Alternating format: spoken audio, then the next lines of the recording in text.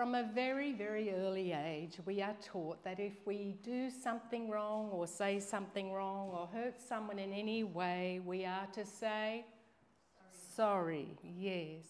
However, a sorry in many cases is a reluctant and sometimes just a superficial response that really does not heal the hurt done to another or bring about a change in attitude to the offender.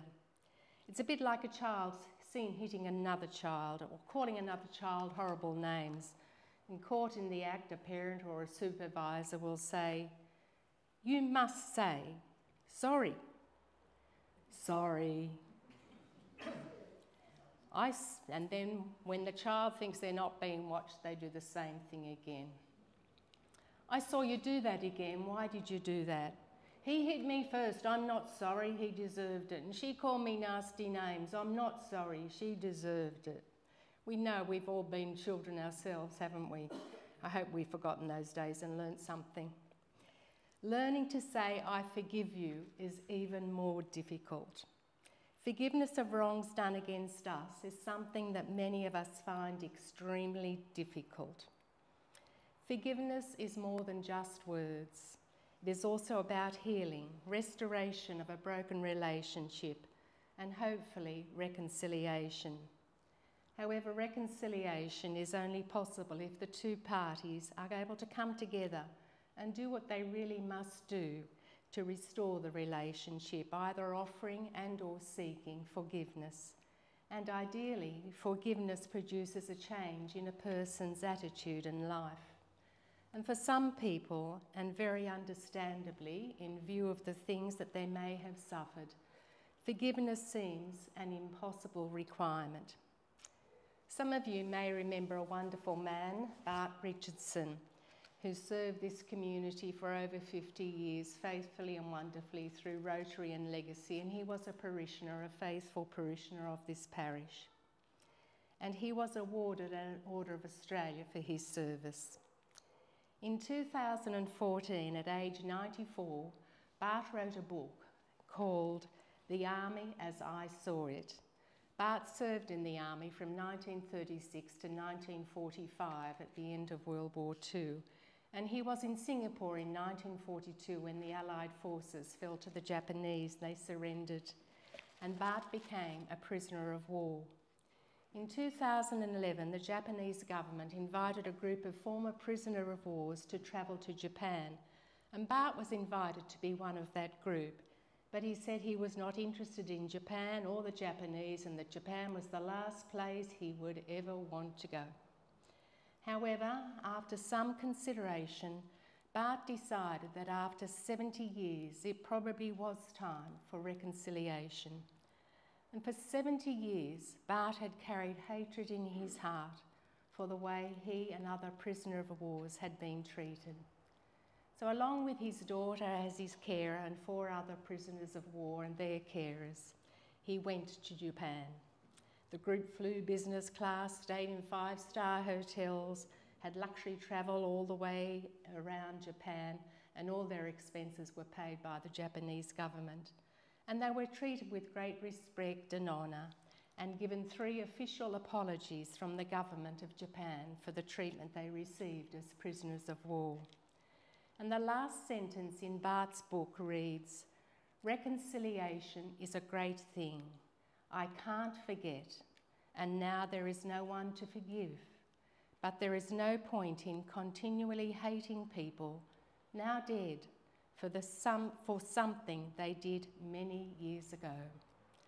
Bart's story is exceptional, but I tell you this is his story as an example of how difficult, almost impossible it was for Bart, a Christian man, to forgive. Today's gospel passage, thank you Ian, the next slide. Today's gospel passage makes a crucial link between God forgiving us and our forgiving others. Jesus has been teaching his disciples how to deal with fellow Christians who sin against them. And this prompts Peter, always keen to impress Jesus, to suggest he would forgive his brother 7 times. Jesus, however, in saying that his disciples should be prepared to forgive 77 times, means that Christian forgiveness should be unlimited. And some commentaries I read said a good paraphrase of Jesus' answer might be, more times than you can possibly imagine, or don't even think about counting, just do it. Imagine the disciples' reaction. How could unlimited forgiveness be possible? To justify this call for forgiveness without limit, Jesus tells the parable of the unforgiving servant. The servant who owed 10,000 talents was probably a high official responsible for the delivering of the taxes of the province that he oversaw. And he owed the equivalent of millions of dollars, a hopeless debt which he could never repay. Yet when the servant begged to be forgiven, to be given more time, the king was compassionate and went beyond his request, forgiving him the entire debt. The king expected his generosity to affect this man's behaviour towards others. Yet once he was set free, the slave found one of his fellow slaves who owed him a relatively small amount, the equal of 100 days' work. And the fellow servant fell down and pleaded with him, "Have patience with me and I will pay you." And he could pay him. Unlike the king, who showed great mercy in forgiving him his entire huge debt, the servant had no pity on his fellow servant. He violently attacked the man and demanded that he be repaid immediately. And he inflicted on his fellow slave the punishment that he had been threatened with, and he throws him into prison. The key to this parable lies in the king's furious words, "You wicked slave, should you not have shown mercy on your fellow slave as I had mercy on you?" And the next slide, Ian, please. And these words of Jesus and the parable linked to them take us back to the Lord's Prayer as it is presented in the Sermon on the Mount in Matthew chapter 6, verses 9 to 13. And every Sunday, as we recite the Lord's Prayer, we say, "Forgive us our sins as we forgive those who sin against us." And further commenting on these words, Matthew writes in the following verses in the Sermon on the Mount, "For if you forgive others their trespasses, your heavenly Father will also forgive you. But if you do not forgive others, neither will your Father forgive your trespasses." There are two very clear messages from both the parable and the words of the Sermon on the Mount. The first is that we dare not hold back forgiveness for those who God forgives. And we know from the parable, from the gospel reading today, that we know about his attitude to wrongdoers and his divine grace for forgiveness. But the second message is that divine patience is not infinite. God, as Jesus tells us to do, is ready to forgive 77 times. And when it comes to forgiveness of our sins, we take this for granted, don't we? Imagine if God were to say to us, "In your lifetime, I'll give you 5 chances to repent, and after that, you've had it." At the same time, there is a limit to the extent of God's forgiveness in the sense that it is conditional. That condition is determined first by our readiness to respond to his forgiveness through our repentance and conversion, and second, by our willingness to imitate him in practicing forgiveness of those we feel who have offended or hurt us. If we truly understand how immeasurable a debt God has forgiven us, we will forgive others for the comparably small debt, the smaller sins that they commit against us. And I know this is all very difficult teaching, and there are some common misunderstandings about what forgiveness really means in practice. And we can relate some of these to Bart's story. We hear people say, "Forgive and forget." To forgive, you must also forget. And of course, this is not always realistic, especially when serious crimes have been committed. Forgiveness does not necessarily involve forgetting, but it does affect how we take those memories into the future, preventing them from consuming us with hatred and vindictiveness. And another misunderstanding is that forgiveness always brings reconciliation.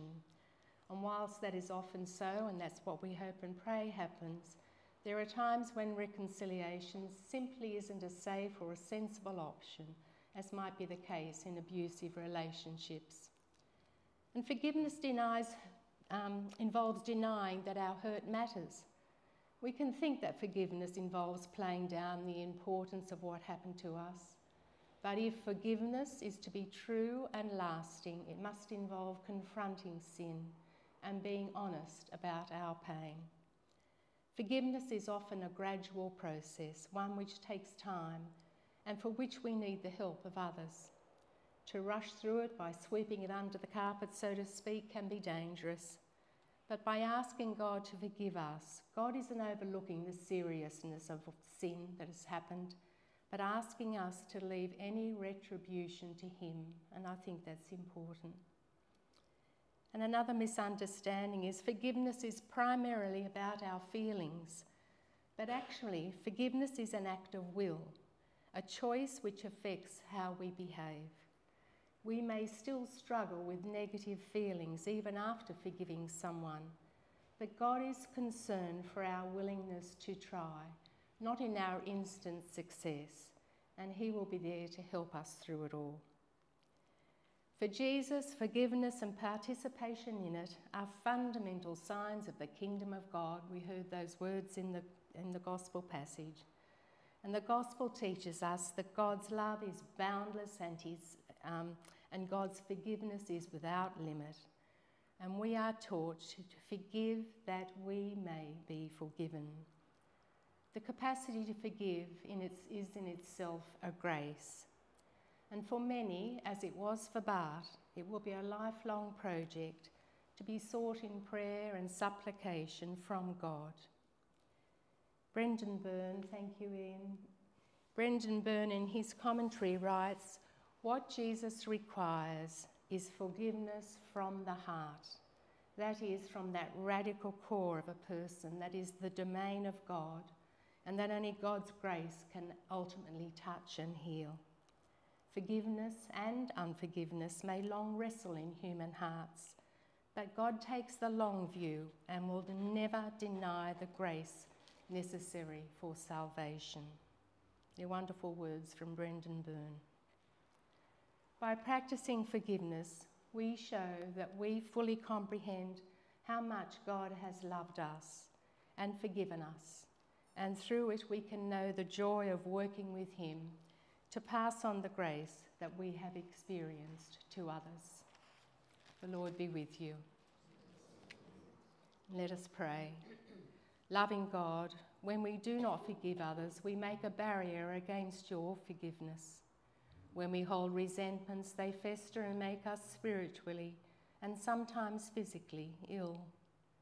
We thank you, God, that your Holy Spirit can bring to light the things that hurt and can take from us our bitterness and our resentment. We pray that we may gladly relinquish these things so that your grace and power may heal the hurts and restore true relationships. In Jesus' name we pray. Amen.